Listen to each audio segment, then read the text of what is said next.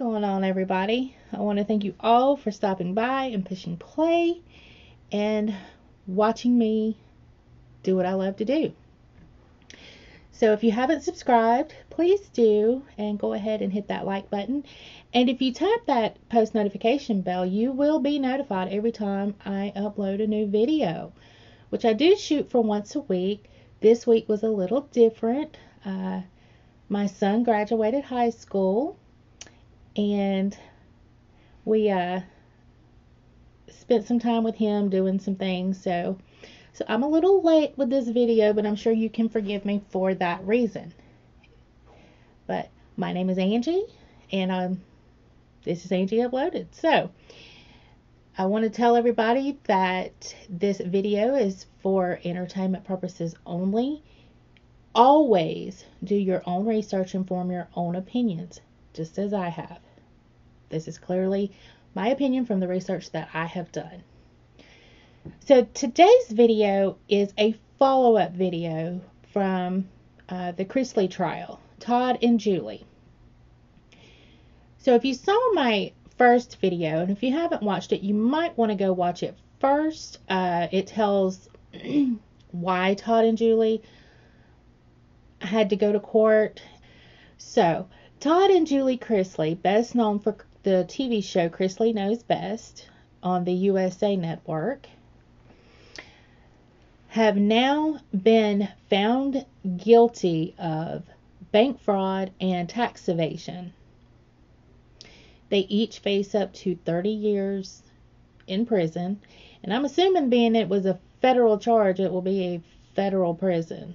But I'm not a lawyer. I have nothing to do with the law, so if anybody knows, let me know if they would have to go to a federal prison, but I would think they would. So this all happened after a 3-week trial, which occurred in Atlanta, Georgia. The jury began deliberating on Friday, June the 3rd, and on June the 7th, which was a Tuesday, that's when they found them guilty on all counts. So the Chrisleys were accused of inflating their net worth, and they were seeking loans from smaller banks to fund their lifestyle. So basically, they would go into the smaller, or allegedly, even though they were found guilty, allegedly would go into these smaller banks, and on their financials, they were fluffed to make it look like they had more than they actually did. So the bank felt secure in giving them loans. So that's what the everything is about, that it's come out that this paperwork was fraudulent. So they ended up with more than $30 million in fraudulent loans. And Todd filed for bankruptcy in 2012. And when doing that, he erased $20 million in loans. So all of the $20 million in debt was erased. And they were also accused of dodging taxes as early as 2009 and having skipped a $500,000 tax bill that year.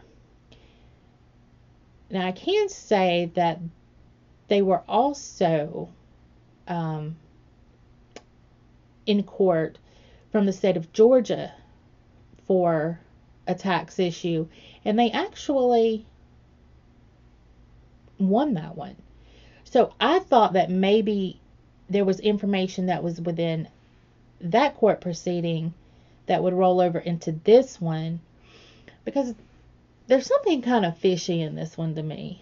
And I love the Chrisleys. I love Chrisley Knows Best. So I am trying my best not to be biased, but I'm trying to just figure it all out in my head. So anyway, the prosecutor argued that once their TV show, Chrisley Knows Best, began, that they attempted to hide the millions they made from the government. Now, Carrie Farley, special agent in charge for the FBI in Atlanta, she said, when you lie, cheat, steal, justice is blind to your fame, fortune, and your position. Now, their accountant, Peter Tarantino, he was also convicted for filing false corporate tax returns for them.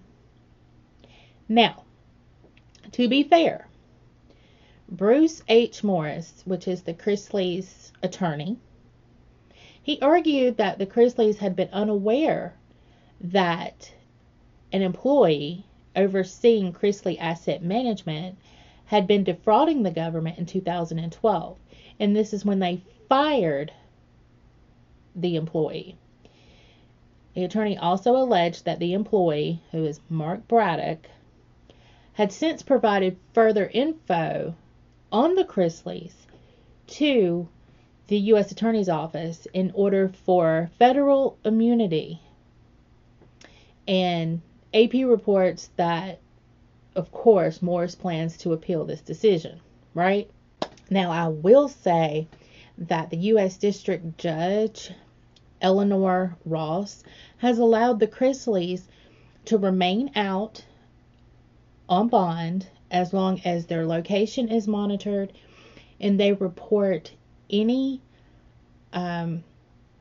expenditure over $1,000 to their probation officer. The sentencing is set for October the 6th of this year, 2022. So I'll be interested to see what happens there and with the appeal process. Now, Todd and Julie have said that they were devastated and disappointed by the guilty verdict.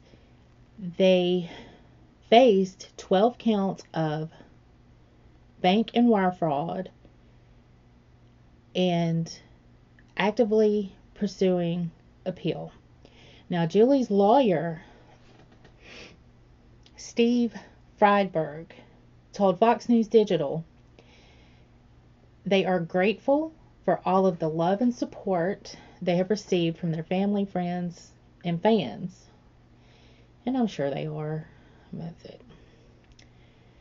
They remain strong in their faith and are deeply concerned for the well-being of and welfare of their children, as well as Todd's mother, Faye Chrisley. I love Faye. They are determined to continue to fight while justice prevails, and they are exonerated. Now, Todd and Julie together were convicted of conspiracy to commit bank fraud, conspiracy to defraud the United States, and tax fraud. Julie was also convicted of wire fraud and obstruction. Now, Lindsay Chrisley, who is Todd's daughter from a previous marriage, she posted on her Instagram, "The verdict is not what I had hoped or prayed for. I am deeply saddened for myself, my son, and my family as a whole." Now, remember when I said that they had been cleared of the tax ordeal with the state? Now, this actually happened in 2019. They were cleared of tax evasion in Georgia for over $2 million because later it was revealed that they actually overpaid.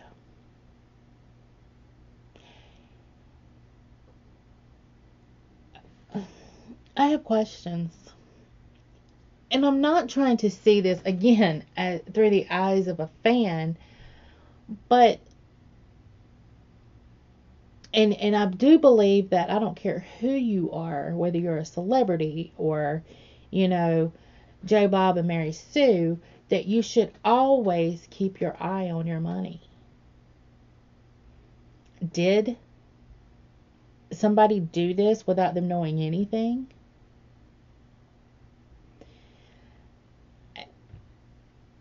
I keep going back to when they were cleared and they actually overpaid their taxes for the state. I mean, was any of it a mix-up? But I kind of get the feeling, too, that when the federal law dogs come after you, they're not coming to lose. So they've got something, you know. And that's how I would feel with any case that went to a federal level. Like, you got the feds after you, dude. You know what I mean? They're not coming there to have egg on their face, right? Do I like it? No. Now, of course, if you do the crime, you do the time, and I'm a firm believer in that one. Am I upset about it? Yeah, I am. But and from the last video, I can see that those that have watched and commented have varying, very varying opinions on the situation. So I want to know what you think about the whole situation. It's hard to say, do you think they're guilty? I mean, well, they were found guilty. But do you think the appeal process will work for them in federal court? How much time, if not, if they do actually have to go to prison, how much time do you think they'll get for all of this? You know, out the door, really. So I'd be interested to see what you guys have to say about it. But anyway, guys, that is all that I have for this video. I want to thank you again for pushing play and going ahead and liking and subscribing. It means so much to me. And again, my name is Angie, and I have just uploaded.